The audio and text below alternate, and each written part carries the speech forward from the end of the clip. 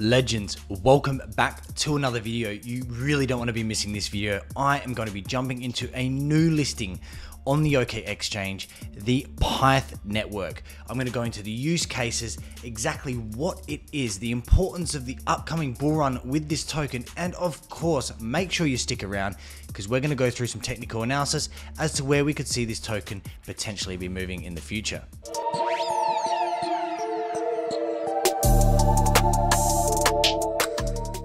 Thank you for joining me once again, all you legends out there. Thanks for supporting the channel. Let's go ahead, hit that like, subscribe, and smash that notification bell because we're going to hit 3K subscribers very shortly. Guys, I'm back from my short journey overseas. And of course, I do have a bit of a beard. But what's more important about this video, guys, is the new listing, one of the new listings. And of course, I've bought you videos in the past of other listings as well. But this is not a meme coin, guys. This is Pyth, and we're going to jump into exactly the importance of it, where it could be heading in terms of price action towards the end of this video. But to better understand the value of this, we need to jump into its use case and exactly what is it. Because as we know, in 2017, the importance of this, guys, is DeFi tried to make an appearance within the blockchain or the crypto space. It kind of failed then. We had our last bull market. DeFi exploded. We had things like BNB exploding due to the factor of the Binance Smart Chain. We had exchange swapping mechanisms like PancakeSwap. So let's take a look at Pyth Network. It basically supplies on-chain data for real-world life assets, just like that of Chainlink.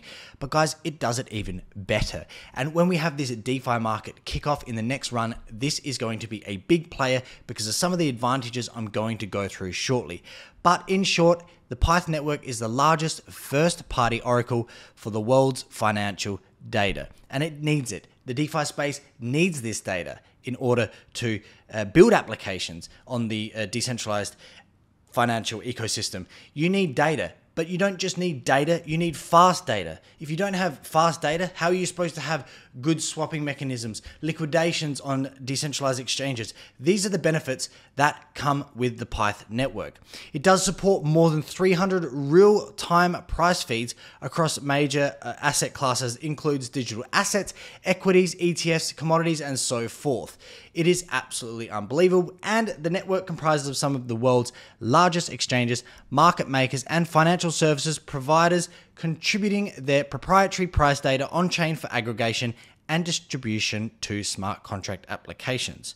So think of it, if you're on a decentralized exchange, you don't want to use your KYC on another exchange, and you want to be getting in and out of trades with accurate price data, not hitting things slower. You want things to trigger, swapping mechanisms to reach accurate prices at that time in which you swap a token, i.e. trading on decentralized ecosystem. This has the solution. Jumping onto their website, the blockchain oracle for market data. Smarter data for smarter contracts. Secure your smart contracts with reliable, low latency market data from institutional sources. Build applications with higher fidelity oracle feeds designed for mission critical systems. Now guys, don't go anywhere because we're going to jump into some technical analysis as to where the price can go. But of course, here we're talking about, it's built on the Solana chain, by the way, which must be said because of its fast transaction speeds per second. What are the use cases for the Pyth Network? Well, it has low latency price feeds. So again, if you're a developer, this is great. But for any users, this use case is quite big because when DeFi explodes, because we know so many exchanges are coming out with KYC right now, restricting you to actually register to trade in certain countries, the decentralized financial ecosystem doesn't require, as yet, KYC, and you can do that by connecting a decentralized wallet like MetaMask. What this does is it allows real-time data, latency free. It updates every 400 milliseconds of price. Other oracles and protocols do this a lot slower. So this is one of the things that the Pyth Network actually solves when it comes to this. And we're on use cases right now, and we can explore that. So data latency. It's faster, okay? We've also got market coverage. It provides 300 plus price feeds across digital assets, forex, equities, ETFs, commodities, and more. Data sourcing, reliability, and scalability.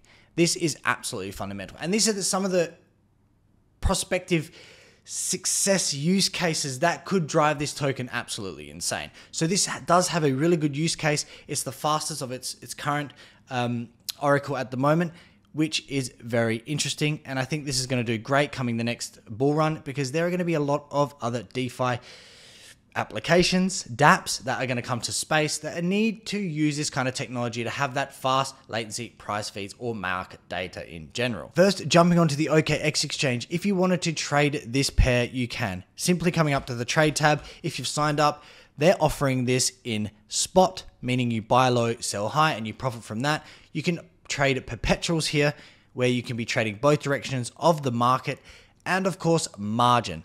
Now, it is currently up right now at around about 13%, which is really interesting, but we need to jump in and do some technical analysis together, guys, so let's go ahead and do that. I am on the OKX Exchange. I am charting on the OKX Exchange. Quite a nice open. Since opening, I'm on the 15-minute time frame. We have this blue 100 period moving average right here. Now, this is just forming because of the time in which it's just been listed, but we can see it is still acting as at dynamic levels of resistance, this line, so the price comes up, it could reject it, guys, and also dynamic levels of support. The reason it's dynamic is because it's moving constantly with the price smooth to a period of 100.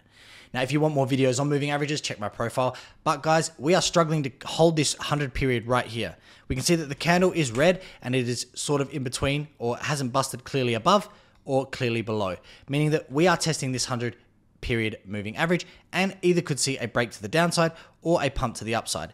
If we see a pump to the upside or downside, guys, you want to know your support and your resistance, your floor, your ceiling, and your floor or ceiling is around 28 cents to about 29 cents. This is your floor. This is your level of support for the price. Why is that? Well, I'm going to tell you, because you can see, of course, that the price is being supported at this level right here multiple times. So people are seeing demand and a point of interest for this token at that price. That's your floor, guys. So if we are to bust to the downside with this moving average, we could revisit this and potentially bust up to the upside after we have a confirmation of a bounce. The next question is, well, what if we pump to the upside, guys? Well, your floor, where people are selling potential opportunities to sell the price down or sell their profits, is at this point right here at 35 cents to around 37 cents. You can see how many times we are sitting and rejecting from this point right here. That is your floor, guys. So say we clear this 100 period moving average and we continue being bullish on the 15-minute time frame, we could see a pump or a movement to the upside of around about 8% until we hit that level. We have just started a fresh candle under this 100 period moving average, which confirms that we could come back onto this floor. However, not done yet, guys. Moving average convergence, divergence. We are seeing it is struggling, the histogram, to taper off the distance between the two lines. We are still bearish and could see the price heading more towards this level of support, potentially offering a short position. This is not financial advice. I'm not a financial advisor. Do your own research, but this is something I'm eyeing out for my trade as well. The MACD is potentially telling us it is not yet ready for these crosses, either bearish cross or bullish cross. We still have plenty of distance between the two lines, the MACD and the signal line. So let's get rid of the MACD and let's throw out the Ichimoku cloud, because this will compute future levels of support or resistance. What we can see is we have had the conversion line down through the baseline, the blue through the red right here. You can just see it here. Boom. That there is potentially a minor bearish signal, which could bring us back onto the cloud here at minus 4%. Now, this cloud is going to act as a level of support. It's computing future levels of support where the price could potentially bounce from.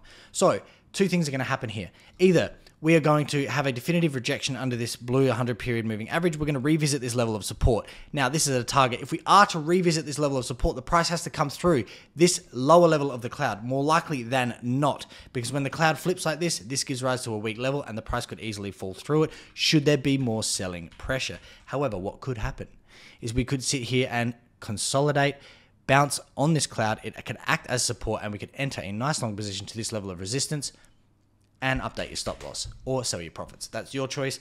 I'm eyeing this trade. This is going to be very interesting, guys. That is a little bit of technical analysis. That is your top and your bottom as yet, because it has just been released, guys. Overall, my conclusions with this protocol, amazing. I mean, the DeFi space is going to absolutely explode. It is already exploding. I've seen so many projects reach out in this bear market trying to build for this. Once funding comes in, this is going to be unreal. So yes, everything needs data in this life to be able to run. Anything you are playing, using, interacting with has data, uses data, aggregates data from somewhere and makes sense of it in the case of what you're using, an app, whatever it be, okay? The same applies for the DeFi space, but the DeFi space has many issues in which the Pyth network actually attempts to solve. One being its latency. It doesn't have it. It updates every 400 milliseconds, which is unbelievable. So should you want to check out their socials, of course, they have their own website. They have some really neat YouTube videos as well. I would go check them out and do some research on it. I think this is going to be a very, very big hidden gem for the DeFi space this season. And however, guys, it's available on OKX Exchange. Trade where the most volume is. I mean, at the end of the day, you want to be able to get in, get out. You want liquidity. That's where it is. The OKX Exchange. Guys, once again, thank you for watching, and I'll see you in the next video.